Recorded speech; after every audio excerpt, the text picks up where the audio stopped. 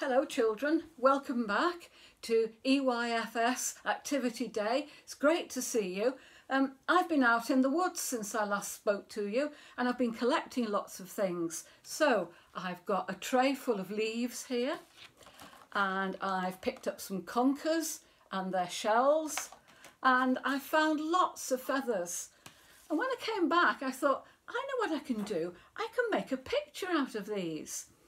So I wonder what I can do. Well, here's a really nice red leaf and that looks a little bit like somebody's hair. Let's make that somebody's hair. And then what else could I use? Oh, I've got these very pretty leaves. Look how lovely they are. They look a bit like ears.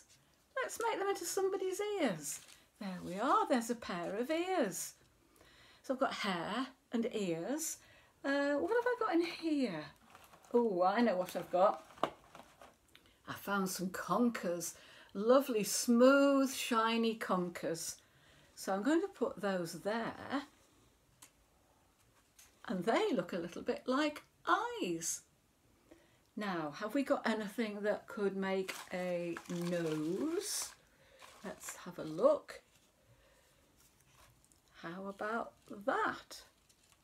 That's an ivy leaf, and ivies don't change colour in the winter, they stay green all winter. They're called evergreen.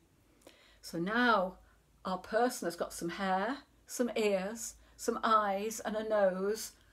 I think I need the mouth, don't they?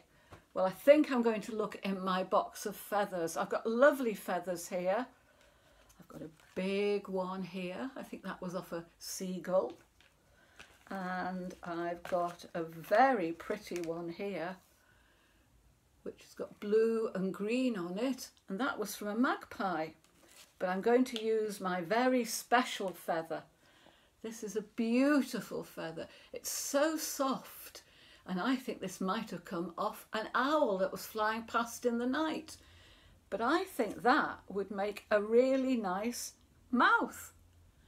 So there we are, we've made a picture with the things that we collected outdoors.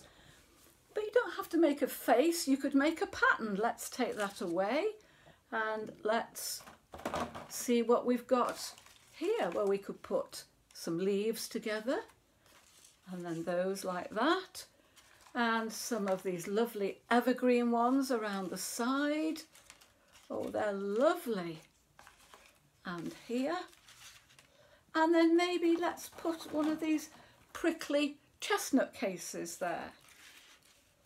And what you could do is you could draw around it, you could put lines in between it, you could do anything.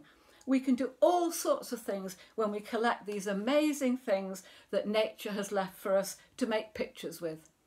So you have a go, children, and I hope you really enjoy finding out that nature really is fun.